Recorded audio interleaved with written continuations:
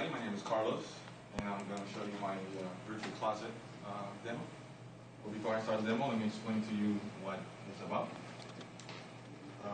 It's a way that you're going to be able to log in to your virtual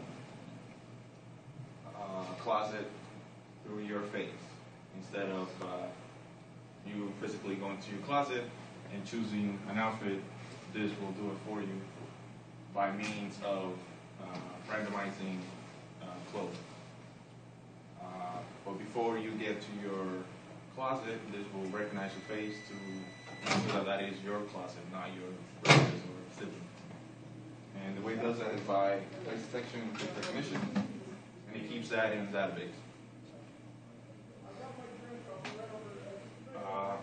For now, all I have is a simple menu. I have the face detection and face recognition working, and I'm able to detect shirts and pants. Later on, I was thinking of removing backgrounds, which will make it more appealing, and having the actual algorithm to select the outfits. The techniques that we use is we're using the Kinect. We use the depth stream and the color stream. The depth is to tell you how far you are from it, and the color stream is for the actual color of the image. Oh, and for face recognition, I'm using the hard training, which is a very easy way of recognizing faces and detecting faces. Do you implement by yourself, or are you using the built-in, the algorithm? The algorithm, you do it yourself, but the most important part is the file, which is the XML file, and it contains all the information per object, and that's given to you. Mm-hmm. You can make your own if you have to, because this one is for faces, and that's very popular. But if you say you wanted one for like license plates, you will create your own. And then I'm going to start the demo. Can I ask you a question before? Yes, sir. The hard training that you're talking about, so I'm not familiar with it. So you're talking about an XML file. What does the XML file contain? I will show you. You said this is the XML file comes with This is the XML file. but you didn't construct it. So. No, this is you download this file. All it contains is information about sizes of objects. So one thing that I said before, one example was, because this is for faces, most faces have, this is recognizing by square. So you'll have an image, and this will go by block, and it's a specific size of block. And that block is looking for a specific size of blocks within the block. If those sizes fit these parameters, then it goes inside even more until it detects, or until it stops, until it recognizes that is a face, and it's by means of blocks. So your eyes will be blocks, and once it moves the image, once it moves from one block to the next one, if it recognizes that those two blocks within that block, then it thinks that it's a face, and then it will show up as a face. The way that you show the face, then you have options if you show the square or circle or point, but you get the actual location within the image or video.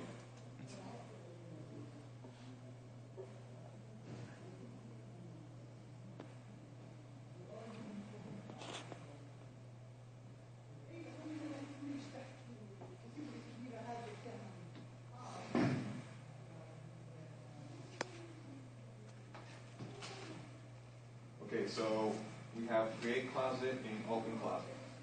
And with the Kinect, I'm using the skeleton information, and I'm just tracking my hand.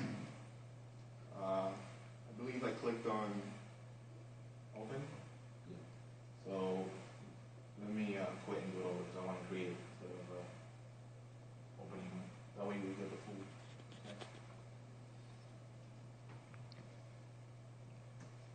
So I'm going to create a closet. So this is a small message, just tells you that you're going to to take 3 different pictures. Why 3? Because we want to be as accurate as possible. So if you take 3 different pictures of yourself, you have a higher chance of being recognized. The recognition is due by a threshold, which is a value that you set yourself. And with this value, you can tell, you could maximize it or minimize it depending on how many people you have. So if you have a lot of people that look similar, you want to minimize it because you want that number to be as small as possible to recognize. The only time this doesn't work is if you have a twin, because you look the same. So that's not gonna, you won't differentiate. So let's take some pictures.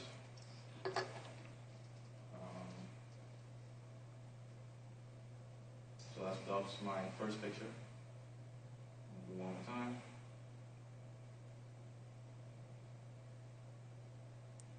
This continues on until it finds the face. So you don't have to stay still, move around if you want to, because it will continue until it finds the face. It will time out after 10 seconds because I didn't want it to break or forever loop. One last picture.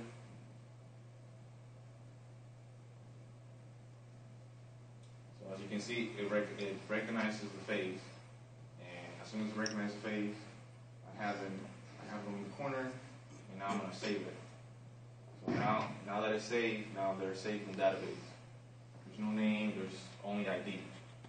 The ID is created as the picture's going, so it increments per person.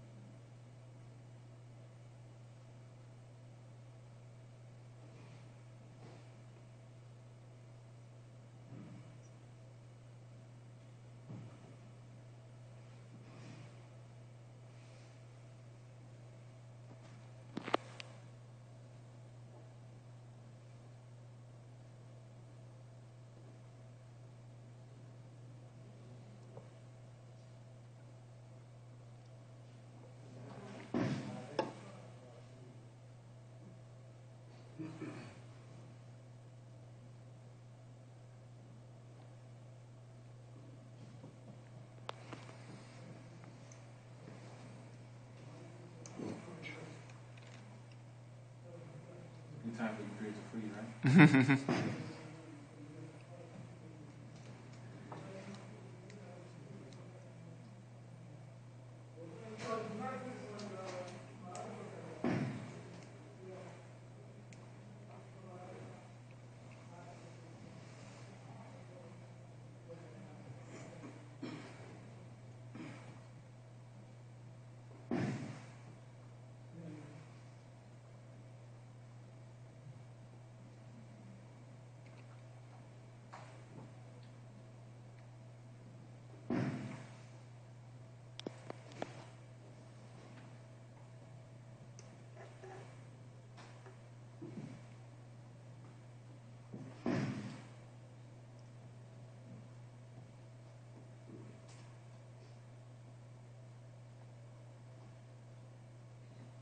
Any problem?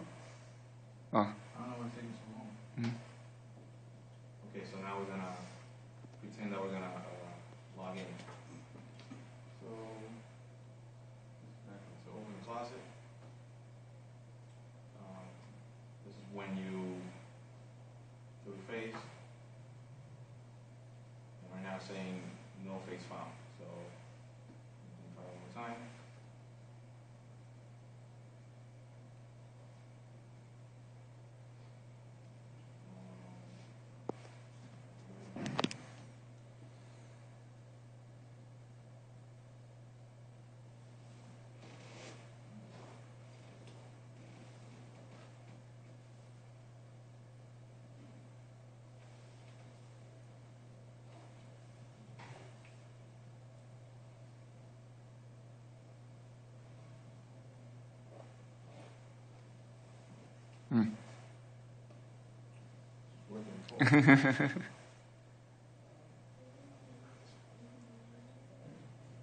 I think it's also because of the light condition when you test.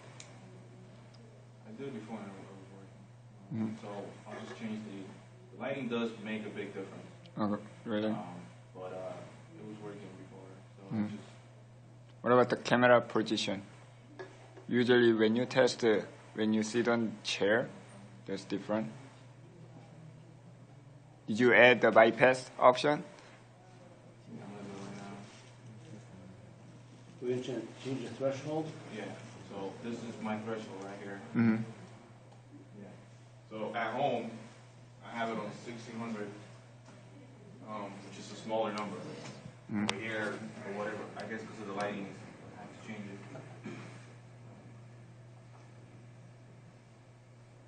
So what that means is that if two people look similar, they might recognize you as someone else.